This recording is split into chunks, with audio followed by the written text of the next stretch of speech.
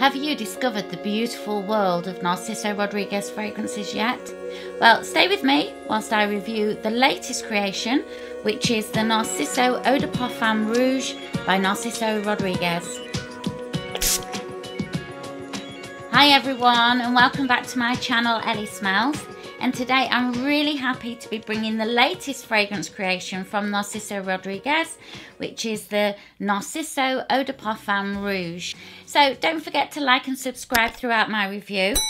And firstly, I'm going to just give you a little bit of history about Narciso Rodriguez, because I'm sure that there's a few of you that haven't heard of him before or don't really know a lot about him.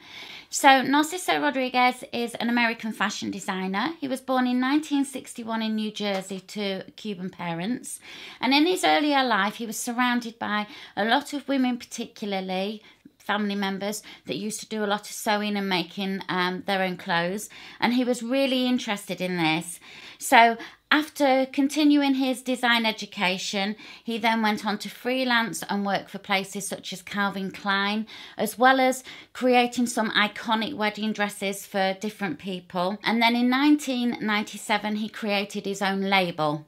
But his first creation of fragrances were the Narciso Rodriguez for Her range, which were started in 2003.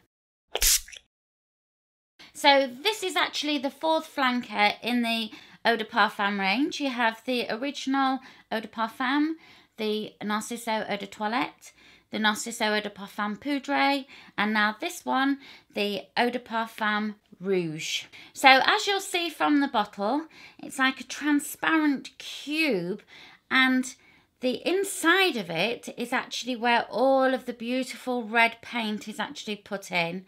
It's quite heavy and chunky, and it has the lovely red top, square top.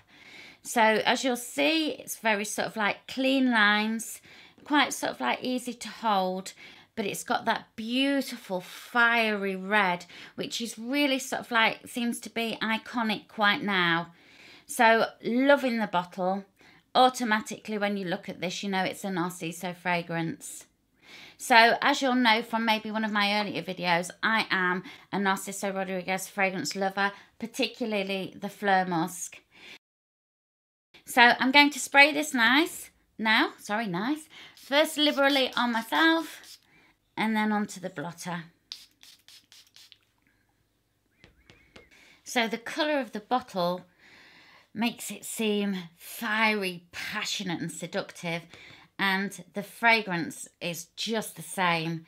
So this one is actually classed as a floral woody musk, and when you first spray it, you do get the top notes of the Bulgarian Rose and Iris, and I just adore Iris, which is probably why I love this fragrance. But it's not overtly rosy, it's not like a cold rose, it's very warm and inviting, quite sensual.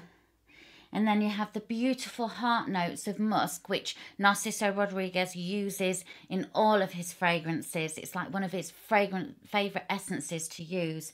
So that heart note of the musk just makes it very warm, very seductive. So far it's really such a beautiful fragrance. And I know when I've worn this past week, people have actually commented on it because it just sits on my skin and just suits me so well. And then you've got heavier, more sort of like impactful, mysterious base notes of white and black cedar. You've also got vetiver in there, which makes it quite earthy. And then you also have the tonka bean, just giving it that sort of depth and impact. So that is just really, really beautiful.